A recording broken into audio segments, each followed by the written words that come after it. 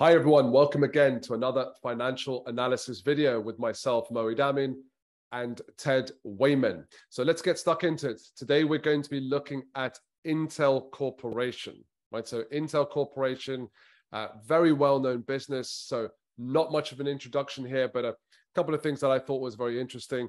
Obviously a chip manufacturer, although it's not just chips that they're involved with anymore. Looking at my notes here, they're kind of looking at things like motherboard chipsets. They do network interface controls, flash memory, even graphics chips. So they probably, they will on some level compete with NVIDIA. And we did a video on that company as well. So you can check that out.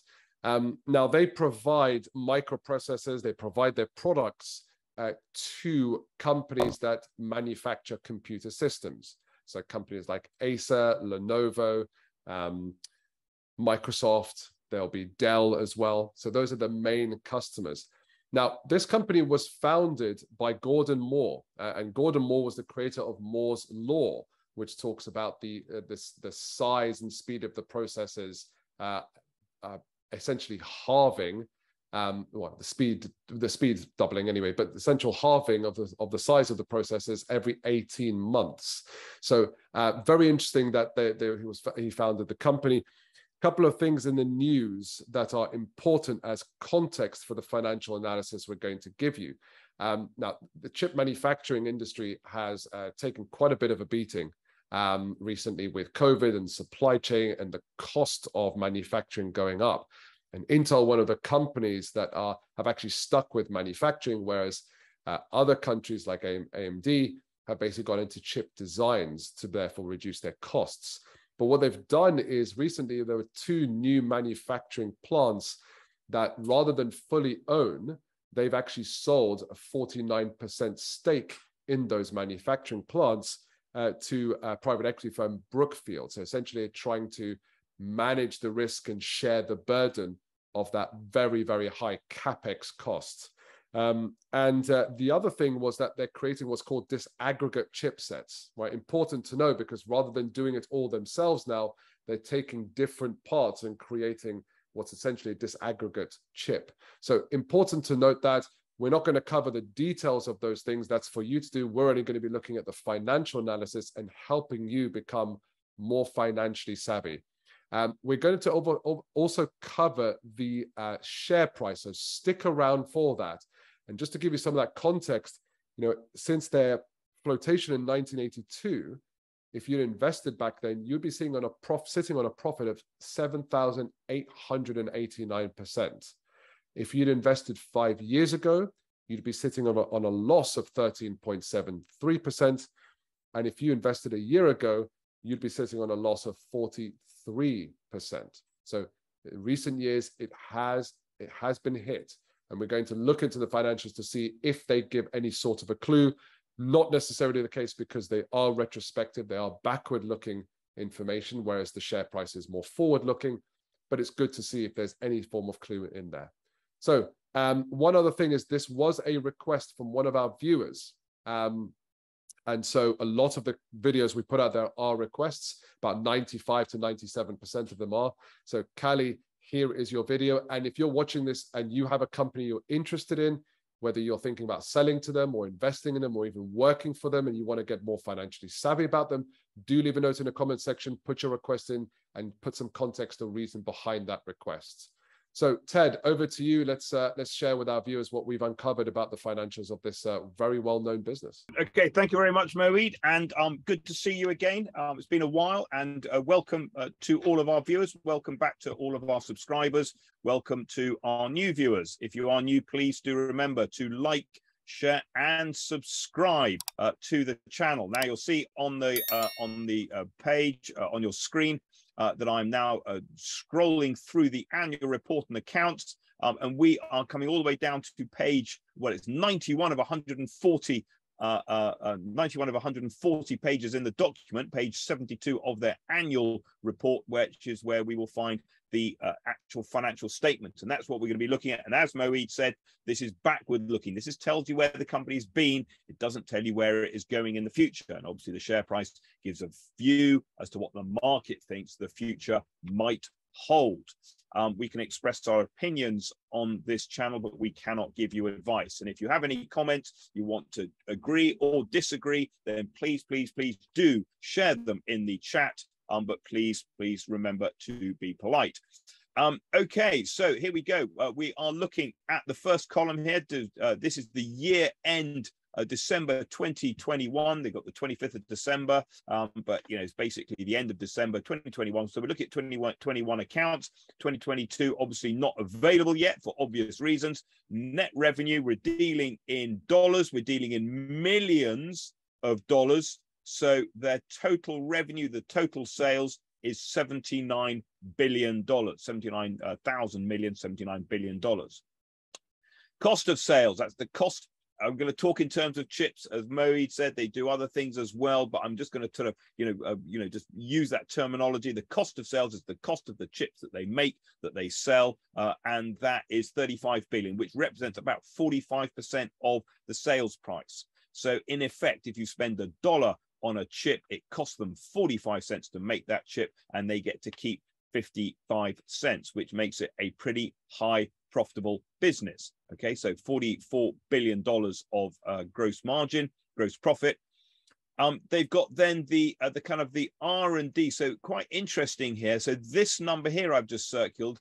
This is the kind of the SG&A. That's the cost of running the business, which will be things like sales and marketing, logistics, IT, HR, finance team, the sort of facilities, all those kind of people. They've also highlighted this line here, and I'll just pull that one out, the R&D. So this is a company which recognizes that you don't win in this game by standing still. So a substantial amount of money is being thrust into research in order to basically prove Moore's law correct, and the fact that the chips are getting smaller and faster. And then this last line, interesting enough, so this is restructuring charges. So restructuring, the way to think about restructuring is basically redundancy. They've got a bit of a business. They either don't want part of it or they want to change it around.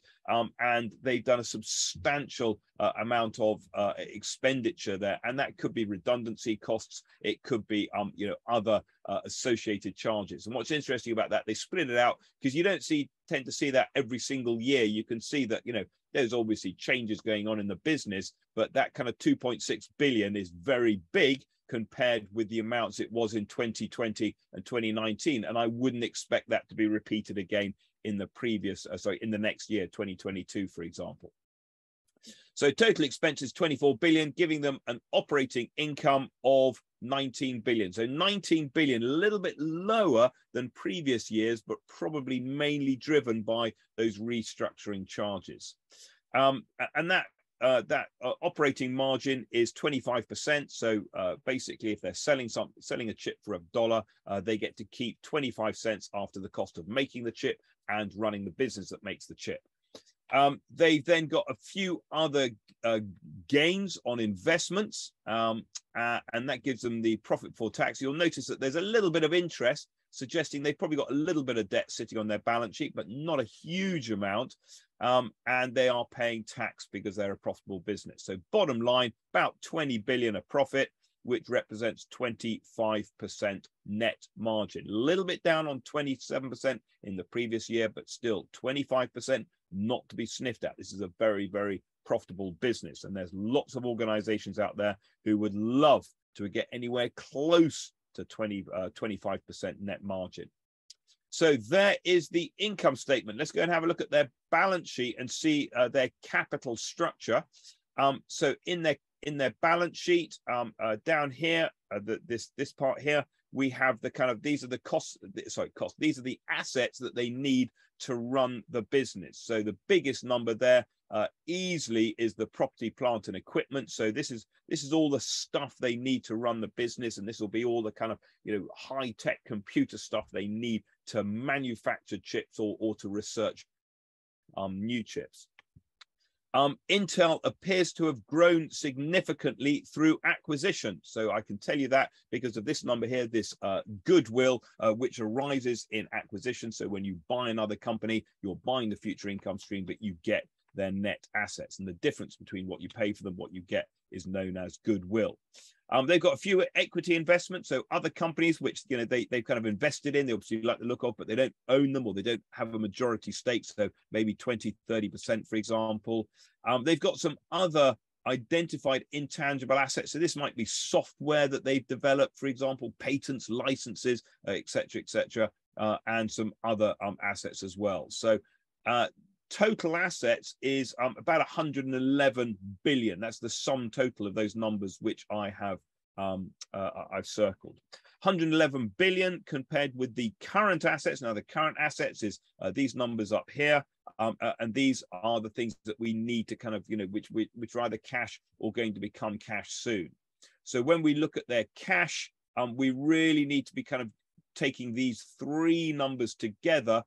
So they've got cash of 4.8 billion plus kind of near cash of 2 billion, and then what's called trading assets, which I'm not sure exactly what they are, but I'm going to guess that that's probably bonds, which is just, for sake of argument, another form of parking surplus cash. So these guys have got, basically a lot of cash. That's nearly $30 billion of cash. They're owed about 9 billion by their suppliers. So these are people they've sold chips to who haven't yet paid. And then they've got another 11 billion of chips sitting in the warehouse or work in progress waiting to be sold. And so if we add up all of these numbers, they've basically got about 60 billion of stuff, which is either cash or going to become cash soon. Very cash rich organization. Look at the bottom half of the balance sheet. We'll see the liabilities. Up here we see, I'm just going to scroll that there. So here we see the current liabilities. Current liabilities, amounts we have to pay soon. Little bit of short-term debt. That's a bit like saying if you've got a mortgage, some of that mortgage you're going to have to pay soon. They've got some accounts payable, which is their suppliers. Interesting enough, accrued compensation and benefits will be some form of deferred or long-term bonus scheme, I would expect, for the employees. And then other accrued liabilities, quite a big number to kind of put in this other bracket. So I'd be interested. I don't know exactly what that actually relates to. It's quite a big number. However, the overall kind of summary is that I'm not worried about liquidity because they only owe 27 billion, whereas they've actually got 58 billion either as cash or coming in as cash soon. So comparing these two numbers together is what's known as the liquidity ratio, and is a kind of a rule of thumb to see whether the company can meet its financial obligations as they fall due, which is another way of saying can they pay their bills on time. In the income statement, we noticed they were paying some interest, and if they're paying interest, they're going to have some debt. So there's the debt sitting there. In fact, the debt is it's these two numbers together. So that's about, nearly 40 billion, just under about 39 billion of debt. And then they've got some other, some other long-term liabilities. And interesting enough, they've got this long-term commitments and contingent liabilities, which they put in there. We can find out more about that if you want at note 19. Sum total is that they have current liabilities of 27 billion, non-current liabilities of 46 billion. That's these numbers all added up together. And so if you take the total assets and then deduct the current liabilities and deduct all of the non-current liabilities, include that 33 billion in that, you end up with the net assets, which is the same as the shareholders of 95 billion. So in theory, what it's saying, if you close the business down, put all the assets on eBay, pay off the liabilities, you'll end up with 95 billion. Doesn't work in practice, but that is in theory. And this 95 billion is made up of the investment by the shareholders. So there's 28 billion being invested, and then this retained earnings. Now, this retained earnings figure is very big, 68 billion, up from 56 billion, which tells me that a lot of the profits they're making, they're holding back into the business, but not all of them, because if you remember, they made a profit of about whatever it was, 20 billion, and this number has only gone up by about 12 billion. So they must have been paying dividends. And we can see whether we're right in that by looking at the movement in equity. So we'll whiz past the cash flow, come back to that a little bit later on. Here's the movement in equity. We're interested in this column here, this retained earnings. And so we see at the beginning of the year, They had, there's the 56 billion at the beginning of the year. There's the 19 billion. You remember that comes from the profit and loss account that we were looking at just earlier. And we can see that they are, they're doing some share buybacks of about 2 billion, and they're paying out dividends of 5.6 billion. So the dividends, that's income to the shareholders, and the repurchase of common stock, share buybacks, is effectively creating upward pressure on the share price and providing capital growth to the shareholders. And that sort of the sum total gives us to the 68 billion of retained earnings. So those are some important numbers there. Let's look at the cash flow before we move on. So here is the cash flow, and you'll remember, Moeed, and anybody who is a regular viewer, that this is my favorite number. So this one down here, this 20 or basically 30 billion. This is the net cash flow from operating activities. So not only are these guys very, very profitable, they also have very strong cash flow. They're generating lots and lots of cash. Now, some of that is due to what we call movements in working capital, which is kind of this stuff here. So even without that, these guys are really generating lots and lots of cash, which is a good thing. In terms of their investing, they're using that cash. They are investing substantially. Now, in terms of this substantial investing, we want to be careful. We sometimes come across it. Here it is again. That these guys are buying trading assets and then selling those trading assets. And that isn't really investing in the company. That's just parking cash over in a kind of, like a deposit account type of thing. So we really need to kind of remove those from the equation and look at the core elements. But even so, these guys, they're spending a lot of money on property, plant and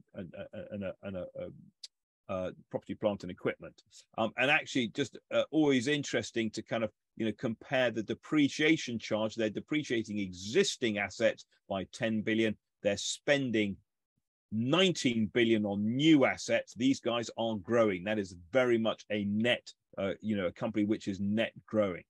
And then because of the, they're spending most of the money they're generating investing, you'll see that there is actually, they're also reducing their cash by their investing activities. So here we see a little bit of refinancing of the debt. The debt has gone up a little bit, and that's allowing them to pay the dividends and buy back their stock. So overall, their cash will have gone down by a small amount, about 1 billion in total, that 1038. So they've seen an overall drop in cash, but quite frankly, Moeed, they're sitting on so much cash that really doesn't matter. Obviously, if you or I saw a drop in cash, we'd be of 1 billion. We'd be surprised we had 1 billion in the first place. I probably. Anyway, so those are the key numbers. Nothing really to kind of to write home about. It's got very high return on capital employed, about 15%, kind of what we'd expect in a business like this. Liquidity isn't a problem. Very, very strong cash flow. They got some lovely, their liquidity ratio, their acid test is strong. They are, they're just generating lots and lots of cash. Shareholder returns looking very, very healthy, and their cash flow is looking very, very strong indeed. So I guess that kind of brings us round to this kind of this market valuation, which we should be looking at.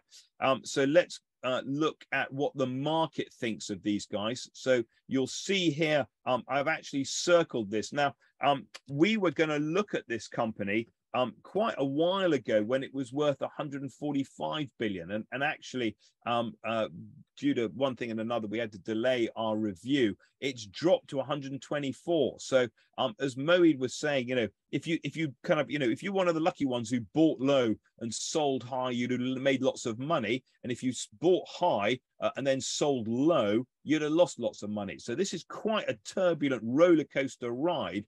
But I have to admit, I'm looking at this, and this is kind of, reflection on Carly's comment, was he said, look, it's got a P ratio of 7 times. That's crazy cheap.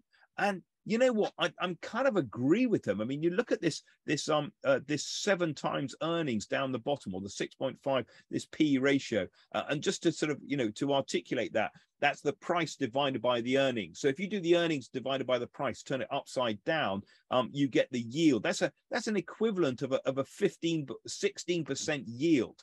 The dividend yield itself is about 5%. If you include share buybacks in that, you're up to about 6.3%. So I reckon this is quite a high yielding company. And I know that, this is going to be due to a pandemic, and, they can't manufacture enough chips, and supply chain issues, and, the kind of knock-on effects, and maybe kind of recession. But I kind of look at this and I think that, if you take this as a kind of, as a trading pattern, okay, and I'm being very kind of, this is what a chartist would kind of do, and say, look, this is when it's got ahead of itself, and it often retreats. I would say that it's broken out of the bottom. Now, it's either going to carry on going down, and I know this is not rocket science, it either goes down or back up, but I kind of feel it's looking for a floor, and this looks to me like, a not unreasonable investment, if that makes sense. So, if I was to form an opinion, I can't form an opinion. In fact, no, I can form an opinion. I can't give advice. If I give you an opinion, I would say this looks cheap. And I don't know why it's so cheap. And maybe some of our viewers have a little bit more insight and would like to share that with us. But it looks to me like it's cheap.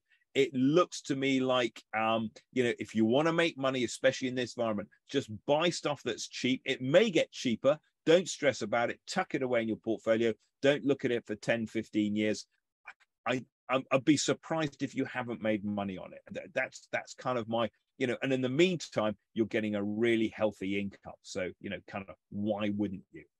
So there you go, Moeed. There is my kind of my tuppence worth on Intel. Hope you found that interesting and informative. Yeah, definitely. And it's interesting to look at that. And one point to note is, and one of the reasons that's being cited as to why it's looking cheap, again, these are opinions that I'm sharing here, it's losing ground in terms of technology or product advancement compared with Taiwan semiconductor business as well as Samsung. So that could be part of why it's considered cheap, because it's seen as losing competitive ground. But those are my thoughts and opinions. Would love, as Ted said, would love to hear from those that are in the industry, that know it very well, have been following this company's industry very closely. Do leave your kind of comments and notes, etc., in the comment section. Share your thoughts with us. But that's the purpose for the show, right? That's the purpose for these videos. We're here to help you become more financially savvy and be able to confidently and quickly read and understand financial statements. So we actually analyzed a financial statement of a well-known company for you on this video. So if you have any other companies you would love us to analyze for you, do leave a note in the comment section and tell us about the company and the reason for why you would like us to analyze it. But until the next video, thank you, Ted. Thank you, everyone else. Good to see you, Moeed. Catch you later.